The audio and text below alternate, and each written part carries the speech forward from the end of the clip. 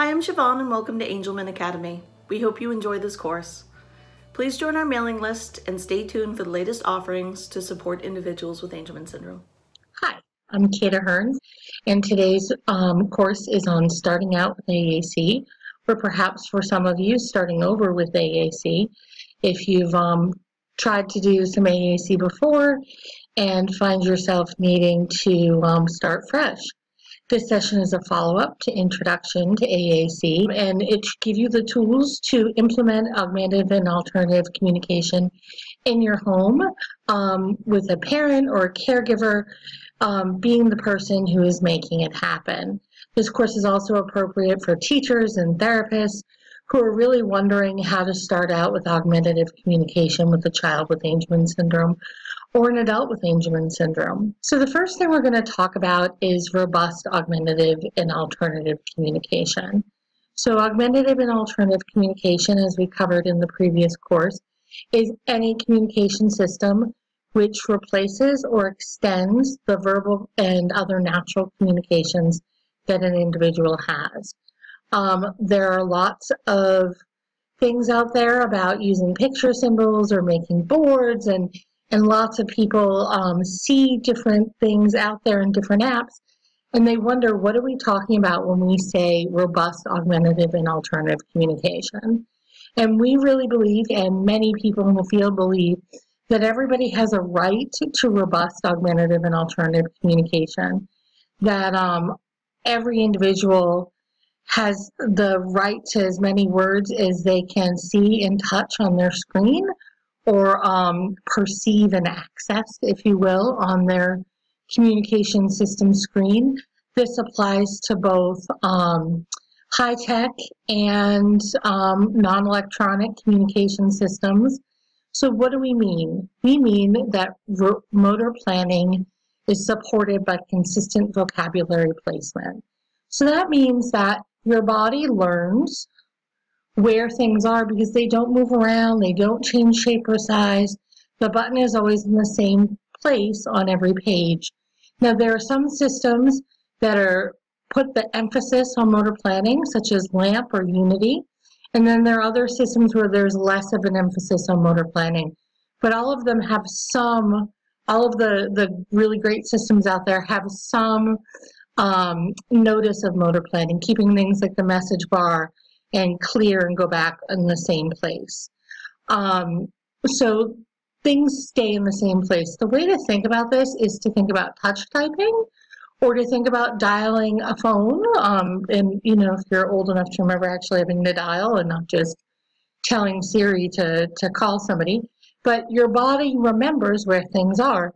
So if you think about your first phone number and you try to dial it, you're able to do that without even thinking consciously about the numbers. Your body knows the patterns of where things are.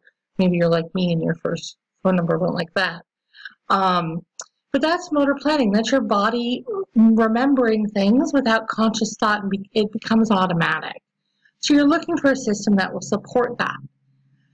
And then we're looking about an expandable vocabulary, allowing the vocab to grow as skills improve. So this means you can add buttons, you can add pages, you can add sections. It means that you can hide things, hide buttons, or make them not visible, and then reveal them when they're mastered. But hopefully the child also has a way to go in and explore buttons and just babble and play with language. If you find a system that is not thought out well enough, that there is a future there, and it's just, somebody put 8 pictures on a page and you're calling it a system, that's not expandable, because there's no thought to where will things go underneath and how will you teach this. You want a system where you can see the end and your ultimate dream for communication right from the moment when you start. The next thing is grammar is supported, including verb tenses, declensions, superlatives, so best, better. So declensions, so your different noun forms. So book, books, our books, your books, their books, and verb tenses. I saw, I see, I have seen. And of course, a new user may not be ready for these things. The point is they're there when they are ready. And they're there for you to model with the system and to show how it works. Every robust system also has the alphabet because there are just too many words in the English language to fit into any system. You know, a lot of systems brag about having 10,000 or 15,000 words on their system, but there are hundreds of thousands of words in the English language. So it doesn't matter how many words are on the system. If you can't spell, you can't say anything you want. And that's the whole point of communication, to say whatever you want to say. So, and many people in the field believe that everybody has a right to robust, augmentative, and alternative communication, that every individual has the right to as many words as they can see and touch on their screen, or perceive and access, if you will, on their communication system screen. This applies to both high-tech and non-electronic communication systems. So what do we mean? We mean that motor planning is supported by consistent vocabulary placement. So that means that your body learns where things are because they don't move around, they don't change shape or size. The button is always in the same place on every page. Now, there are some systems that put the emphasis on motor planning, such as LAMP or Unity, and then there are other systems where there's less of an emphasis on motor planning. But all of them have some, all of the really great systems out there have some notice of motor planning, keeping things like the message bar and clear and go back in the same place. So things stay in the same place. The way to think about this is to think about touch typing, or to think about dialing a phone. And you know, if you're old enough to remember actually having to dial and not just telling Siri to call somebody, but your body remembers where things are. So if you think about your first phone number and you try to dial it, you're able to do that without even thinking consciously about the numbers. Your body knows the patterns of where things are. Maybe you're like me and your first phone number went like that. But that's motor planning. That's your body remembering things without conscious thought, and it becomes automatic. So you're looking for a system that will support that. And then we're looking about an expandable vocabulary, allowing the vocab to grow as skills improve. So this means you can add buttons, you can add pages, you can add sections. It means that you can hide things, hide buttons, or make them not visible, and then reveal them when they're mastered. But hopefully the child also has a way to go in and explore buttons and just babble and play with language. If you find a system that is not thought out well enough, that there is a future there, and it's just, you know, somebody put 8 pictures on a page and you're calling it a system, that's not expandable, because there's no thought to where will things go underneath and how will you teach this. You want a system where you can see the end and your ultimate dream for communication right from the moment when you start. The next thing is grammar is supported, including verb tenses, declensions, superlatives, so best, better, so declensions, so your different noun forms, so book, books, our books, your books, their books, and verb tenses. I saw, I see, I have seen. And of course, a new user may not be ready for these things. The point is they're there when they are ready. And they're there for you to model with the system and to show how it works. Every robust system also has the alphabet because there are just too many words in the English language to fit into any system. You know, a lot of systems brag about having 10,000 or 15,000 words on their system, but there are hundreds of thousands of words in the English language. So it doesn't matter how many words are on the system. If you can't spell, you can't say anything you want. And that's the whole point of communication, to say whatever you want to say.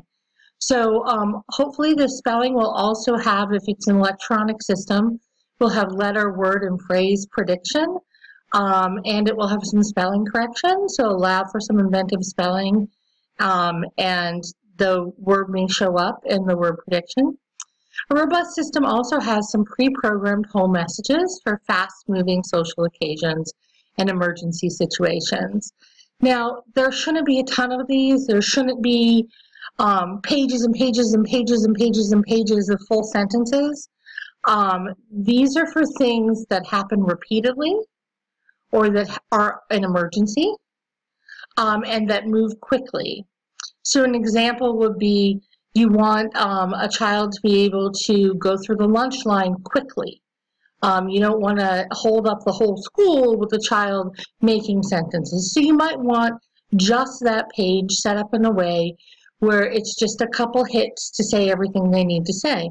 Of course, you need to think about that. Most kids don't necessarily talk as they move through a lunch line. They just point. And if that's what's natural for the situation, then you may want to allow the child to do what's natural. An example I always use is when you go to the pharmacy. If you go to the pharmacy, you say that certain things over and over. Hi, my name is, I'm here to pick up X number of prescriptions. My birth date or street address is, no, my copayment shouldn't be $10,000. So those are things that you may want to set up for an individual who's going in to pick up their own medication at a pharmacy or is learning how to do that. You don't want them holding up the whole line while they tap out each word in those messages. You want it set up in a way to do that quickly. On the other hand, you don't want to be over-reliant on this. There are some systems out there that have topics or categories pages that are all phrases. You want to avoid that.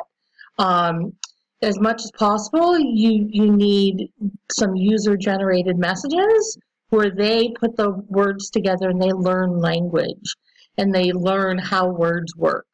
But the pre-programmed messages are really important for those times when you just need to move faster or it's an emergency and you don't have time to tap out each word. And finally, most of the words there are core words and they're available in a large number with all parts of speech and word types represented. So core words are the words that make up most of what we say. They're words like you, can, go, more, and, under, on, through, look, see, wait, he, she, when, where. They're the words that make up practically everything we say. And what we want our individuals to be able to do who use AAC is to combine core words in unique ways to say whatever they want to say. You can say almost everything you want to say with a combination of core words and spelling.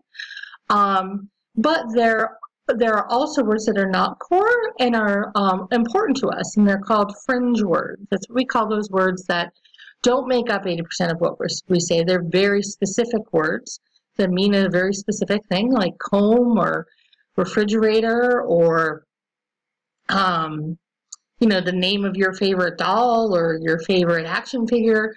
Those things are important, should also be in systems because you can't set context without fringe words. So, if the word American Girl doll or if the word, I'm trying to think of other favorite toys I've seen. If those words aren't there, if the name of your favorite musician isn't there, if you can't say Bruno Mars or Uptown Funk, you can ask for music all you want, but it doesn't mean much if you can't ask for the song that you want. So you need these fringe words too. They go hand in hand. Core words might be 80% of what we say, but what we say can't really tell us all that much unless we have that other 20% of fringe words. And you're looking for a system that has both, that has lots and lots of core words, but also has the fringe words and allows you to put in your child's very specific words that they need.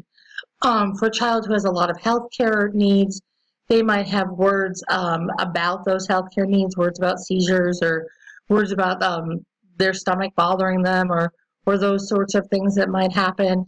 Those are important fringe words for that child. For a child who loves sports, you're going to want words about, football or soccer. Those are those fringe words that you want. So a robust AAC system has all of these things. It has motor planning, an expandable vocabulary, it has grammar, an alphabet, pre-programmed whole messages that are for those fast-moving or emergency situations, and lots of core words with plenty of fringe words too. Let's talk a little bit about vocabulary arrangement. So I talked about this a little bit in the last course in Intro to AAC, but let me just go over what the different setups are and why it's important to know that. So the first arrangement that you might have would be something like Touch Chat with Word Power or Prologo to Go. These are systems where the words are arranged categorically. So you're going to look for the word under the category. So if you're looking for a person word, like mailman, or I guess mail carrier, we say now, right? Showing my age. Or if you're looking for the name of your favorite food, you're going to go to people for the people words, and food for the food words, or things and then food for the food words. So those are things that are arranged up by category. Now, for those of us who already have language in our brains, you know, we already understand how words works. We understand how words are categorized. We understand what a verb is and what a noun is. These systems might feel like they make the most sense. And a lot of times caregivers feel more comfortable with this kind of system, and that's totally fine. A categorical arrangement of vocabulary is a absolutely fine option for how to set up the words. The important is you're going to pick what works for your child and for your family, and for your team. But of course, the most important person in all of this is your child, what's going to work for them.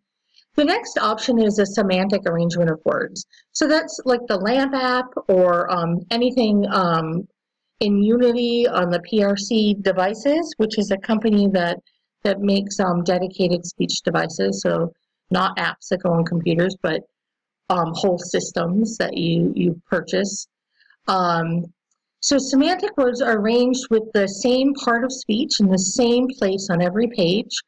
And then they're set up by word association. So you see this teeny tiny one I have right here. If you were to hit apple and then go here to where the spot for color is, you would get red. So it's just a matter of combining these pictures to make words. So instead of looking by category, you would learn the motor pattern and learn where things are based on word association. They teach you little stories about each symbol to help you understand what is under that symbol when you touch it. The next kind of system I'm going to talk about is a pragmatic system, and that would be when you sort of at the beginning of a pragmatic system. So this is something like POD, which is Pragmatic Organization of Dynamic Display. POD comes as a book and as an app or on a computer system. POD is arranged pragmatically, so by purpose, or in a practical way. So in POD, you state your purpose for speaking before you state your message at first. Later on with the system, you don't have that quite as much. But when you're in the beginning levels, 9 or 15 or 20 buttons, then that's how you do it. You state your purpose first. And this makes a lot of sense to kids who are just learning language. Individuals with Angelman syndrome oftentimes, this makes a lot of sense to them. So you might say, I'm asking a question, and then when it goes to the next page, it'd say what's happening or who or where. Or you'd say, I think that's awesome, or I think that's nasty, or something's wrong, I'm tired, something's wrong, I'm grumpy, or I have an idea, let's listen to music. So things like that, I'll arrange very, very practically in order to help scaffold or support the language learning system. And the last way that things might be set up would be alphabetical. There aren't many systems on the market right now that are arranged alphabetically.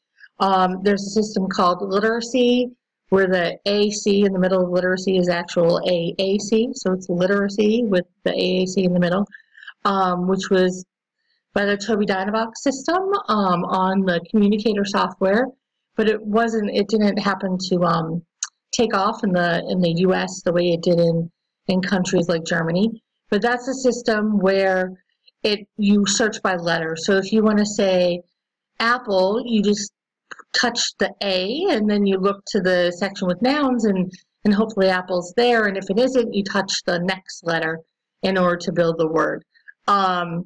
Like I said, not many options for that out there right now. There are some within a lot of these systems. So within Proloquo to Go and Touch Chat with Word Power and some of the others, you'll find some alphabetical arrangement. So today I was working with a child and she was looking for the word rough. Now, if you were in Pod, you would go to categories describing words touch, rough. But she was using Word Power, so she had to go to describing words, and then A to Z, letter R, and then the word rough was there. It may have also been somewhere else, but the quickest way for us to find it was A to Z and then R, and she's learning to read and her letter sounds, so it was a good way to teach her about the sound in the word rough. In Proloquo to Go, you could do it the same way. You could go to describing words A to Z R, or you could go describing words, I think it's feels? No. It might also be touch, and then you would find the word rough. So a lot of the systems are somewhat hybrid systems. All right, so let's assume now that you've learned about the way systems are arranged, you understand that you want to have that robust system for your child, and at some point you pick something. So you might just say, I'm going to bite the bullet, I'm buying Proloquo. I'm going to bite the bullet, I'm going to go to a pod training and make a pod book. Or everybody in my school system uses LAMP, so we're just going to use LAMP because then I'll have a lot of support from the school team. Whichever one of these you decide, again, I think you pick the one that's right for you, and there's no best system. But let's say that you've done that. You've gone out there, you bought the system, you play with it a little, you're a little overwhelmed now. You're thinking, what do I do with this? Oh my gosh. So let's talk about a way that we can scaffold moving forward with that system you just got. As we all know, it's not enough to just go out and make a book or buy an app or buy a system and hand it to your child and expect that they're going to start talking to you with it. Nobody learns language that way. If you were a live audience right now, I'd probably ask you to raise your hand if you studied a foreign language in high school. And if we were in the U.S., I've only ever done this in the U.S. and Canada, and in both places, everybody raises their hand. But in the U.S., my follow-up question is always, and how many of you are fluent now? And frequently, it's less than 1% of people in the room who keep their hand up. And so we know, because we've all lived it, that 180 days a year for 45 minutes to an hour a day for 4 years is not enough to learn a language. Yet we somehow think that if we pull out our AAC system during speech therapy, and maybe 1 or 2 other times a week or just at circle time, that somebody will learn the system, but we know that doesn't work. We all live that. That's not how people learn language. You learn language by living the language. If you want to become fluent in Spanish, you need to move somewhere where they speak Spanish, or you need to put yourself in a situation where you hear Spanish all the time. That's how you're really going to learn it. Most people who are fluent in a second language lived that language. So they either grew up somewhere else and moved to the U.S., where they learned English, or they grew up here and did study abroad, or they took foreign language, but also then had to know foreign language for their job or to talk with the people at work. So that's how people learn a second language, and that's how your child is going to learn this other language system. And the best way to think about the language system you've chosen is as a language.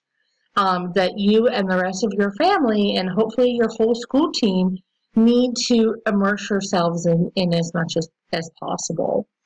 And to that end, I came up with this program that I call Motivate, Model, Move Out of the Way.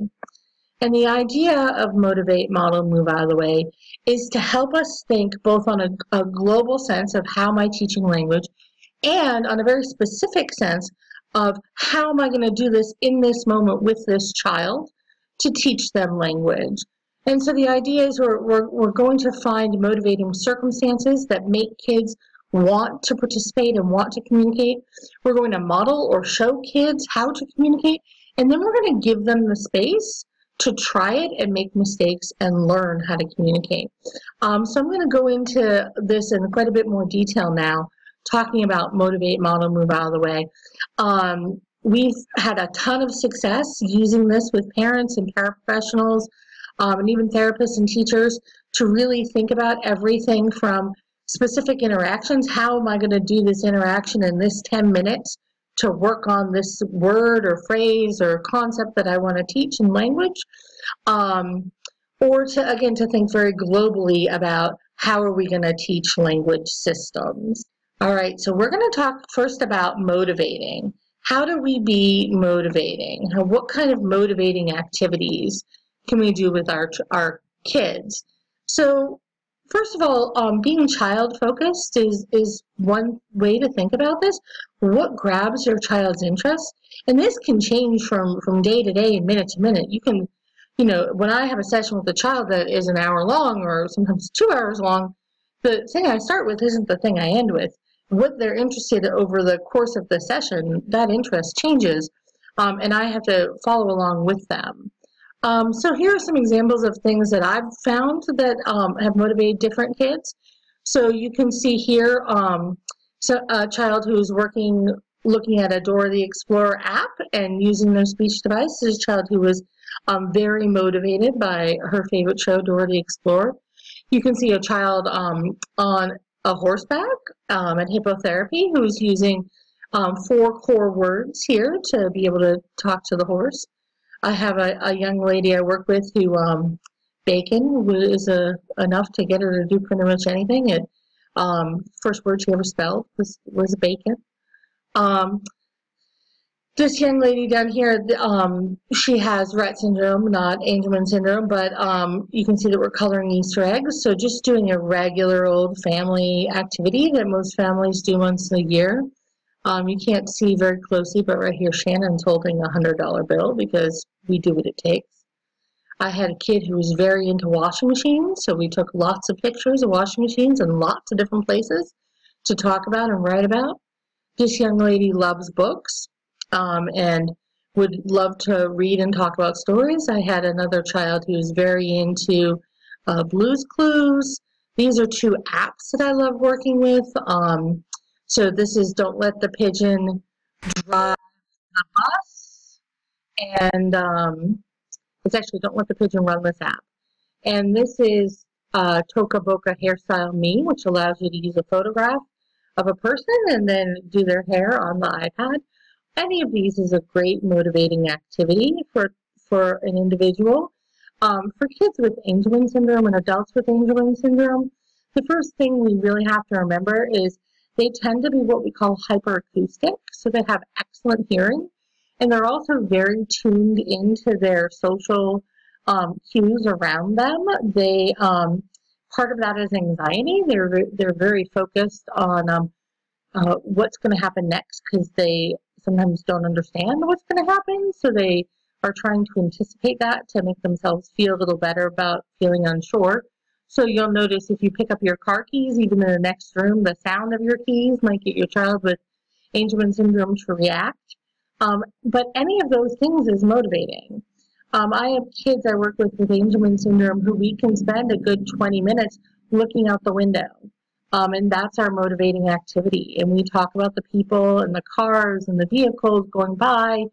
And that's enough of an activity. It doesn't have to be we don't have to make slime every time we work. It doesn't have to be that intensive and that planned out. It's enough to simply share an experience together and talk about it. I have other individuals with Angelman syndrome who, watching YouTube is a favorite. I have to be careful though. Some kids with Angelman syndrome, the minute you introduce videos or a screen, the session is over and there's no more talking, there's only watching. So if your child is like that, maybe avoid the screens. Other kids can split their attention a little bit better.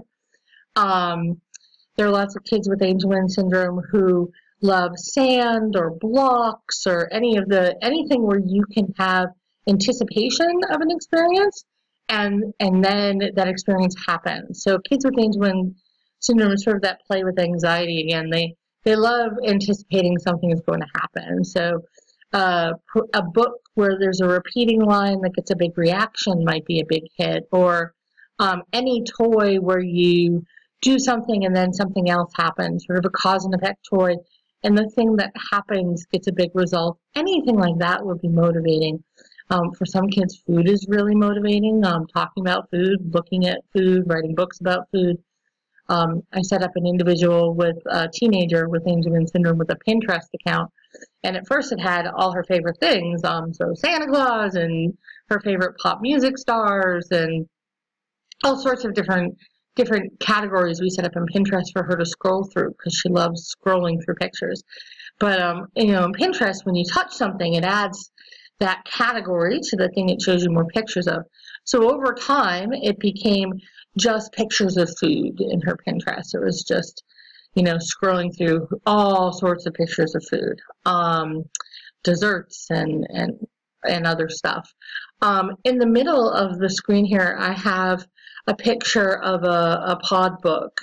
This is before the pod app existed. So this was an individual who was using pod who thought it was hilarious to drop something. And that was just the funniest thing on the planet. Gravity just made her laugh. And so on this page in pod is the word drop.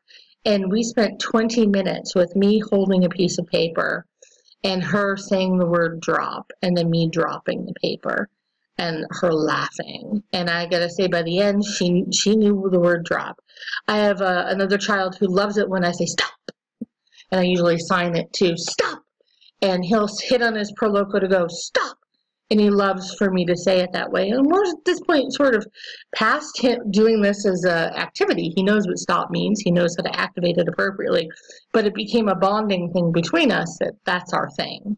Stop. And also up. He likes to say up. And we put our hands up. Anything like that can be motivating. You're focusing on what charms your kid. What gets your kid interested. And you want to really focus on those things that are very interesting to them as times when you can naturally teach language. Now, if you have other children and you've taught that child to speak, you know that this is what we do with kids to teach them language. When they look at something, so you're out in the world and your child sees a dog and they look at the dog or they point to the dog or they make an excited noise, you say, oh yes, that's a doggy, you see the doggy. And then you automatically, because you know your child, adjust what you're saying to their ability level. So if you have a very young child who points to a dog and gets excited, oh yes, doggy, it's a doggy. You see the doggy. But if your child's a little bit older, you might say, oh yes, that is a very big dog, a big brown dog. Because your child's ready for more language and to do some adjectives. And you naturally get this. We all sort of naturally know how to do this with kids, or we learn how to do it at the very least if we have young children who are learning language in our house. And we're going to do the same things with our kids who have Angelman syndrome and are using a device. We're going to take the things they're interested in and we're going to talk to them about those things. But instead of doing it verbally, or not instead of, but in addition to doing it verbally, we're also going to use their device. So if your child with Angelman sees a dog and points to the dog and gets excited, you will touch on their dog. You will touch on the dog. You might go and touch the dog, maybe, but you'll touch on their device. You see, oh yes, you see the doggy. And if your child is going to pay attention for a few more seconds and you've learned the system a little, you might touch see animal's dog. Yes, you see the dog. And then you'll naturally learn how to adjust for your child. So that might be the end of talking about the dog. Or talking about the dog might go on for 5 more minutes, and you're going to repeat. You see the dog. Yes, look at the dog. Yes, big dog. But that's what every parent does, and you can all do this too, except you're going to also do it with their AAC system. I love this video because it shows a child who has Angelman syndrome, and he is playing with a ball. He and I are playing with a ball, and we're simply rolling the ball into his empty shape sorter, and I'm modeling language. What you'll see is that I don't expect him to say anything back to me. At this point, he's older now, but at this point, he's an early language learner. He does have some knowledge of where some things are in his communication system, but that's not my goal right at that moment. I'm not trying to get him to give me language back. I'm simply trying to do something very motivating and then show him language while we do it. And I choose this video to show you because it is it's so simple. It's not something I planned for. We were simply playing with the ball and started rolling it, and I just took that moment, that naturally occurring situation, and went ahead and used it as a time to be doing some language activities. Okay, whose turn is it? Whose turn is it? Is it my turn? Or is it your turn? Whose turn? Oh, you're giving the ball to Kate. All right, here I go. Here I go. I'm gonna do it again. Roll the ball. A 1, a 2, a 3. Oh, I'm gonna do it again. Oh, 1, 2, 3. Woo! I did it. Clear. I'm giving the ball to you. Give. Here. Oh no. Whoa. Oh, try again. Try again. Try again. Yay! Good job. Good job. Can you get it? You rolled it. Good job. Is it Kate's turn? You gave the ball to Kate. All right, Kate's turn. Here we go. Ready? A 1, a 2, a 3. Woo! I got it in. Okay, I'm gonna give the ball to Bodhi. Here, Bodhi. You do it. Yay! Good job, Bodhi. There's a little boy named Bodhi, and you could see that we just did something that was very motivating to him, and he really enjoyed it. One other motivating activity I want to show you is, this is Jessica's favorite food. Jessica had just gotten a new talker, a new speech device, and at this point she was mostly just touching pictures of food in the device because she loved to talk about her favorite foods, and who doesn't? So we spent quite a bit of time making a collage of her favorite foods, and her making the connection between when she touched the button, it meant something, and somebody understood that something. If she touched mashed potatoes, that I understood that she meant mashed potatoes. It didn't necessarily mean I was going to give her some mashed potatoes right then, but that she was starting to be able to understand that the words could be used for different things. But it was within this very motivating activity of her talking about her favorite foods.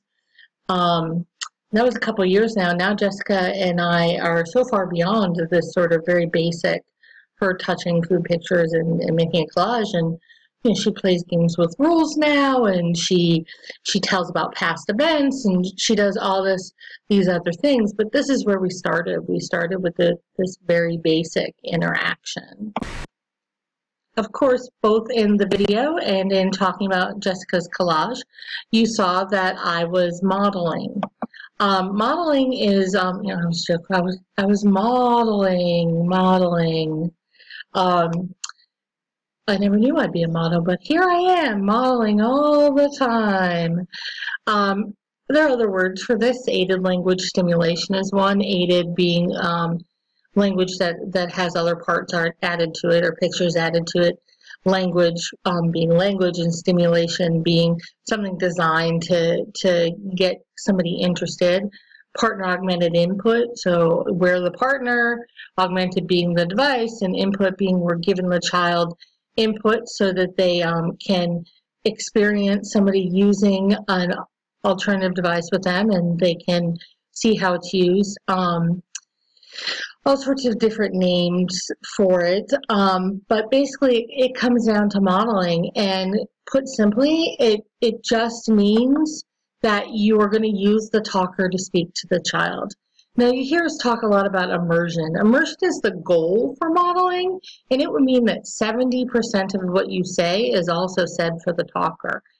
Well, that's the goal. I've never seen any place that quite masters that every minute of every day, and that's okay. Your goal is to model as much as humanly possible, as much as you can, without it interrupting your daily life in such a way that you can no longer function. Modeling will slow you down, which is good. Young children need to hear words at about 140 words per minute to help them understand. And that goes for other people who have difficulties understanding language. But we adults talk at 220 words per minute, which is too fast.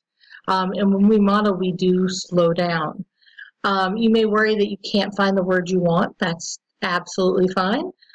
You show the child how to figure out where words are. That's a part of modeling, is they understand that when you don't know where something is, you have to go looking for it. And sometimes you have to find another way to say it. Another thing that people worry about is that they feel like they need to say every word that they speak, that they also have to model, and you don't. You want to model one step above where your child is. So if your child is new to using a speech device and is not hitting anything really purposefully yet, then you just want to model one word at a time with purpose. If your child is using one word to say things with the talker, to say stop and go and eat, then you want to model 2 words. If your child is modeling 2 words, you want to model, if your child's using 2 words with the device, you want to model 3. If they're using 3 words but the grammar is incorrect, you want to model 3 with correct grammar. You're just staying a step ahead. It's like the old joke about the teacher only has to read a chapter ahead in the book. In modeling, you just want to model a step ahead. So don't get too caught up in being worried about if you can find something or if you can't find something, and how quickly, and saying every word, and where's the and although don't worry about it. You're just staying a step ahead of where your child. Now, why do we do this? Why are we going to model? So what I like to ask people is, when do you stop talking to a baby, right? You bring a child home from the hospital and talk to that baby. And you know that baby's not going to talk back to you, yet you still talk to it. You say all sorts of things that isn't really meant for them, but you're just talking to them. And then they're also surrounded by language in print and what they hear and what's on the TV and what's on devices. And YouTube or whatever, they hear language constantly. We need to try to replicate that for kids who are going to have language through an AAC system. So we give babies 12 to 18 months before we even expect them to say anything back. And when they do say something back, when we get a mama or we get a kind of sound, we then shake that, right? So they say mama, mama, and they're just playing with their sounds. And we say, oh yes, mama, mama, and that shows, oh, wait a minute, I get a reaction if I do that. And then so they try again, mama, mama, and imitate, and eventually they learn that mama gets a reaction, so they're going to say that. And over time, they learn mama is a specific person. And this happens gradually over time, and it's what you're going to do with your AAC system too. You're just going to bombard them with that. If they press a button, you're going to act like they meant it, even if you're not so sure that they did yet. So if they see that it gets a reaction, and you can shape it so they understand that pressing these buttons turns into language, and it means something. The other thing to remember is you not only talk to this child for 12 to 18 months before they say anything back, but you don't expect to have a conversation with them until they're 3 or 4 years old. You don't expect to stop really giving them input on language until they're 7.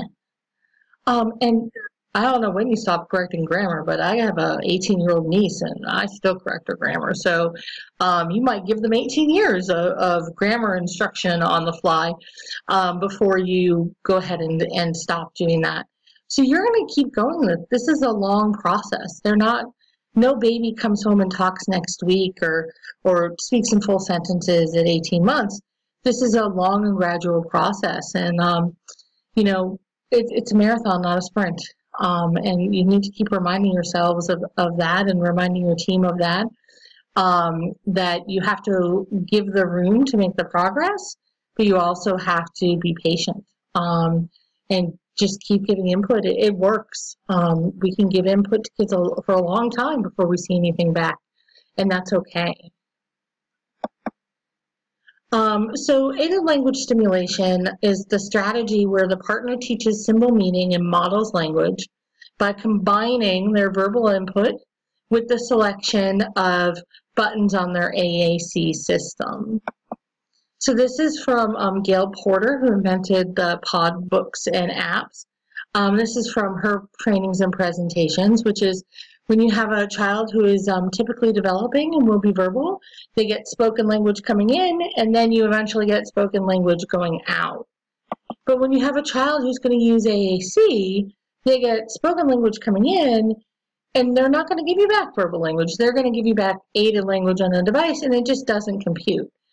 So in the end, you want aided language coming in and aided language going out. You want for them to see and hear AAC devices as the language in their environment, and then give that back to you. It means that babies, infants, hear 4,380 hours of spoken language before we get that verbal speech back, right? But AAC learners may only get 20 to 30 minutes a week at speech, or maybe they'll get a bit more at circle. But at that rate, at 20 to 30 minutes a week, it's going to take 84 years before that child gets 4,380 hours. Which brings us back to our point that we have to model as much as possible, and everybody needs to be in on it. Of course, if you can't get your school team to buy in and you're doing this at home alone, keep on it. Something is better than nothing. I have plenty of individuals I work with who learn to communicate at home, and then we ask school to carry it over because they didn't think they could at first. And on the flip side is also true. If you're a teacher or speech therapist and you have families who aren't carrying through, know that your input is making a difference, and everything you can do at school can add up to better communication. But of course, it's much harder when not everybody is on board on either side, and I've seen both happen frequently. So aided language stimulation is a best practice. It's best practices, or a best practice for all individuals learning how to use augmentative communication. The research on it goes back to 1988. So, we are looking at some 30 years of research that tells us that we should be doing this. So if somebody ever acts like this is a surprise and why would you do it, and they've never heard of it, the research base is there, and it's very, very clear that aided language stimulation or aided language input modeling, it works, and the research does prove that. It teaches communication on a speech device the same way verbal children learn language, which means we have case studies of millions of children over thousands of years that tell us that this is how language develops in kids who are going to speak. And it carries over to our kids who are going to use devices. And the other thing is aided language stimulation teaches kids how to think about language. By watching us do things like say, we're going to say out loud, I'm telling you something, I think that. So they hear that process of how language works, which is vitally important to them owning the language system is being able to think about language, that meta-linguistic piece of language. So the simple procedure for aided language stimulation is to gain the student's attention if you can, but that's not always possible. There are some kids who are not going to attend to what you're doing. They're not going to look at the device when you're modeling, and that's okay too. It's going to be more effective if they look, but if they don't look, you should still model. Remember, kids with Angelman syndrome are hyperacoustic, so they are listening and hearing. They're going to learn language through hearing that pattern. So if they're not looking, just make sure you say where you're touching on the screen as you go along. Make sure you're saying, I want things, food, snack, so that they hear all the buttons you're pressing. They'll take it in auditorily. You're going to use AAC to model the language as you speak. You're going to start with 1 or 2 keywords and increase as both you and your child learn the system. Again, staying one step ahead of where your child is. And if you get stuck, you're going to speak out loud as you work through your reasoning of figuring out where the word is or what you're going to do instead. So, if you can't find, today I had a mom who was looking for parasailing, and they were at the beach, and she was teasing me that, why didn't I have the word parasailing in there? So we had to think of another way to say parasailing. We had to say, because they were at the beach, they do have a lot of beach words. So, he go on surfboard with big kite, which is a lot of language, but it gave us a way to sort of talk about the person who's parasailing. And then we moved on and focused on that it looked like it was probably cold out there today because it's only about 70 degrees at the ocean up here in Massachusetts today, and the colors of the parasailing parachutes. But that process of working through what to say instead is really vital, and it teaches our kids to be persistent, not to give up if you can't find the words. So some things to think about, to know. You want to use nonverbal junctures to cue the child to look. So before you start modeling, you might want to pause. You might want to hold the device in front of them so that they see it, or move it closer to them. You want to try to use these nonverbal junctures as much as possible to decrease the verbal distraction. Remember, our kids are very auditory, so we want to, use as much pointing and gesturing as we can so that it's not as much competing input for them. And it really sets the stage for what we're going to do. So if we always hold up the device and big smile and point to the device and hold it out to them and then model, they'll learn, okay, this is when I pay attention so I can find out where a word is. Some other things you can do is you can use a flashlight or a laser pointer to point to symbols. You can use a pipe cleaner that you make a circle at the end, or a bubble wand. All of these are great ways to give visual attention to where you're pointing. Kids with CDI or visual issues, or who have developmental challenges, it says below 8 months. I hate that phrase, but I took it right off the study, so it's not me. It's how the study was written. They may look at your finger instead of what you're pointing at. So using something else to highlight a symbol might be a good idea. It also allows you to give some physical space between you and the child. Kids with disabilities, there are adults right next to them an inch away all the time, and they really need to learn how to have some space. I'm sure all of you who has had a very loving headlock would support the idea of a little more space sometimes. So those are some things you can do to help. You can have puppets model, you can have toys model. Video modeling, which will be in another AU course, is extremely effective in Angelman syndrome. Having videos of kids that kids can watch of modeling is just a great way to teach language in Angelman syndrome. Another thing to think about, I'm not going to spend much time on this, it'll be another course at some point, but you can look it up if you're very interested. This is more for the teachers out there and the speech therapists, but you can use something called the descriptive teaching method. And that is simply asking things in a way that a child can answer with the words they have, which means before you ask, of course, you never test before you teach. So when you're on that teaching part, you're going to model these core words. So if you're learning about landforms, teaching a typical child, you might say, what landform is surrounded by water, and expect the answer to be island. But for a child with using a speech device, maybe you don't want to program in the word island if it's not there, or maybe you're really working on other core words and you want them to learn things like around as a concept. So you might say, oh, if we have an island, the water, where's the water? And then they can answer the water is around. Or you might say, what's on all sides of an island? And they can say water, and water, well, it is not a first level tier 1 core word. It is definitely a core word. So, but it's basically rethinking how you teach. Again, there's information about this out there. We'll do a course on it at some point.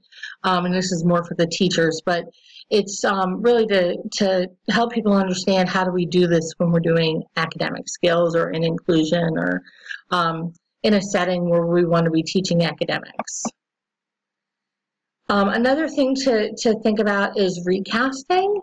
Recasting is when you repeat something back without the mistake. So it's a form of modeling. It's like a level 2 modeling.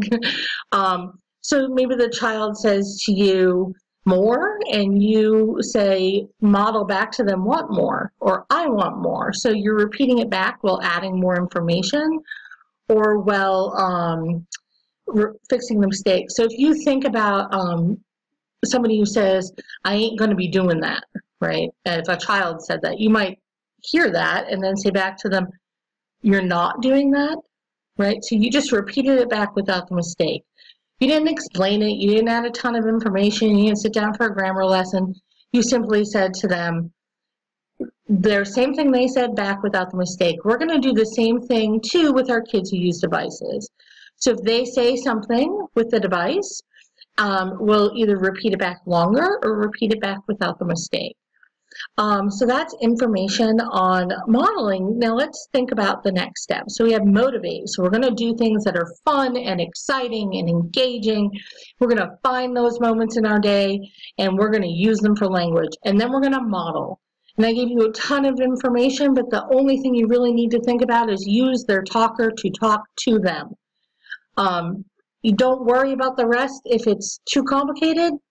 Just start by talking to them with their talker. One word at a time is fine, and build. Finally, we're going to move out of the way. Now, what do I mean about that? I mean it both literally, as in back up, and I mean it figuratively. I mean it as gives kids space and time to learn language and experience it. Kids learn to talk by talking. Kids learn to use an AAC system by using it. Our modeling is incredibly important. Our talking to kids is incredibly important, but real language can't develop until they start using it themselves and finding out the power of it and what it means. So how do we move out of the way? How do we give them that powerful time and space to really learn and own language? First of all, we have to allow wait time, and then we have to allow more wait time.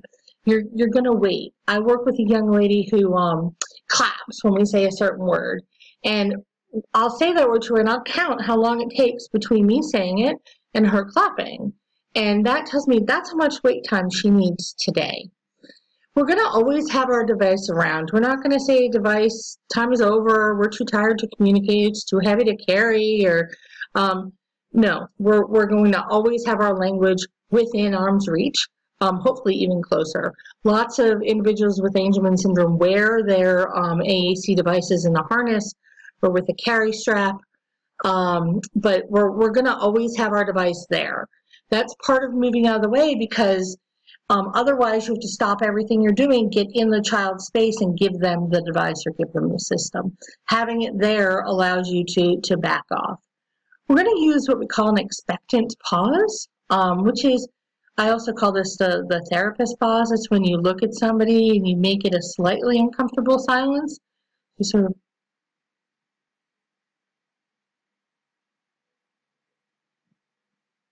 and they want to fill that silence. Now, for some kids, being too expectant is anxiety provoking and they won't be able to give anything back to you.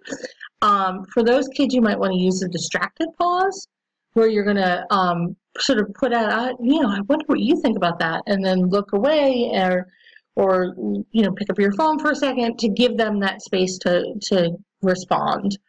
We're going to use the prompt hierarchy, which I'm going to talk about in a second, which allows us to understand, be very sequential about our understanding of how we entice kids to use their talkers. We're going to allow kids, we're going to physically back up and give space. Whenever I give this presentation in front of individuals who use AAC, that's the one they get excited about, is somebody saying that adults need to back off. Kids who use devices feel like there's always somebody right on top of them, and having some physical space is a good thing. We're going to let the user talk to new people or new places, try out using their device anywhere they go. We're going to just let life unfold and be ready for what your child or student says to you. And you're going to encourage talking to yourself. I talked about this a little bit before, and I'll talk about this in another session, but this is called an internal dialogue. And it's an important part of mastering language is the ability to talk to yourself in your head. But first, you sort of need to talk to yourself out loud. And for kids who use devices, that means talking to yourself with your device. And just reducing the pressure that we put on kids to be able to participate. The next piece I'm going to talk about is the prompt hierarchy. And again, I apologize for how the screencasting software is sort of cutting off the image here. So the one on the left is sort of the understood prompt hierarchy for special education and in behavioral settings, ABA kind of settings. So it starts with a natural environmental cue. So you might think that a natural environmental cue, if we're going to talk about having somebody ask for food, the natural environmental cue is they feel hungry. Then the next thing might be a gesture. So you may point to their device, gesture to their device, and then you may hint to something you want to ask for. And then you may tell, so you say, you need to say, I want a snack. And then you're going to model. Now, this is a different model than aided language stimulation. Aided language stimulation is something you do all the time. This model here on the left is a specific model for them to copy you. It's an imitative model, so it's meant for them to imitate. And then you might put hands on and maybe move their hand or do hand over hand or hand under hand to get them to do it. I've been in this field over 20 years, and I spent a lot of time using this prompt hierarchy, and then eventually I ended up rewriting a prompt hierarchy for individuals who are learning language on a speech device and who have apraxia, which is a motor planning problem from the brain to any part of the body for intentional movements, which would include speech and using a speech device. So my revised prompt hierarchy, which I've found to be incredibly effective, is that we have this sort of umbrella of always using aided language stimulation. This is the umbrella that all other AAC learning takes place under. And then we're going to create motivation. So we already talked a lot about that. And then we're going to use an inviting or expectant pause. Now notice between each of these levels is the word wait. So you're going to create motivation and wait. See if they say something. And then you're going to pause and wait for them to say something. Then you might use an indirect visual cue. So you might push the talker closer to them. You might gesture at a section of the screen. You might shine a light on their communication book. And then you're going to wait and see if they say anything. And if they still haven't participated, you're going to give them a direct visual cue. So point to or shine the flashlight on exactly what you think they might want to say. The catch here is that it's what you think they might want to say. You don't know they want to say that. You don't know they're interested in that. And we always sort of have the possibility of making communication about us and what we're demanding instead of about what the child wants to say.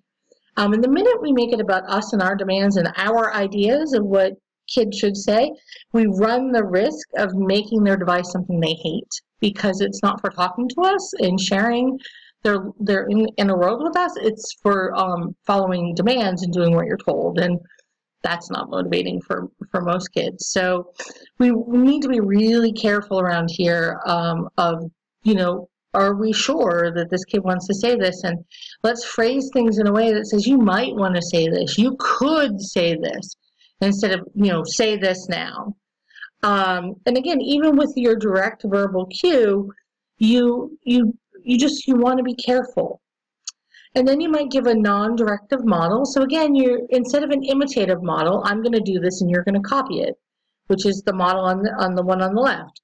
Your non-directive model will simply be saying something like, you might want to say, or some people would say, or I think you're thinking, and then showing them the message they could say. Now here's where the two prompt hierarchies are majorly different. In the revised one, this is where we stop. If we give a non-directive model and the child doesn't say what we want them to say, we move on. We increase motivation, we go back to the top of the prompt hierarchy, we rethink what we're doing, we think about, did they really want to say the thing we thought they wanted to say? But we don't put hands on and make them say anything because communication is always a choice, right? If the words aren't coming from within us and it's not communication, it's just following orders. But with the old or the usual typical prompt hierarchy, it does move to those physical prompts. And some people do want to still use them. Lots of kids with Angelman syndrome want you to be a human stylus. They want to hold your hand and they want you to point. And that's usually because your hand is steadier, and it's also a form of early communication. When a child sort of brings you something to communicate something, they're doing the same thing. They're bringing you to the picture. For most kids, if you just sit further away, that won't happen as much. But again, them taking your hand and using you as a stylus is a lot different than you taking their hand and using them as a stylus. So you really want to be thinking about, how much do you want to push here? And again, when we're talking about move out of the way as far as physically give space, if you're physically touching a child, you're not very far away. You're not giving them the room that they need to sort of grow. And again, this is something that within the field is highly debated and something you're going to want to talk about with your family and your teams. And do you want to be entering somebody's space or not? Do you want to be forcing them to say something or not? And deciding what you're going to do in your family. I prefer the no physical touching and the giving the kids lots of space for them to say what they think, even if what they think is not right or what I think they're going to say. I think it's important that they have that chance. So that wraps up our course for today. We covered a lot of material in a very short time. I do want to show you this Facebook group called AAC, through Motivate, Model, Move Out of the Way. We have over 6,000 members now, probably pushing 7,000 members. It's a very active group. It's teachers, parents, therapists, all the stakeholders. We have even lots of, maybe not lots, but we have plenty of AAC users who step in and give their opinion on things. It's a really welcoming and wonderful community, and anyone who's taken this course, I invite you to come join it and find people to talk about AAC through Motivate, Model, Move Out of the Way there, and anything else about AAC. I hope you'll join us for other courses, and have a great day.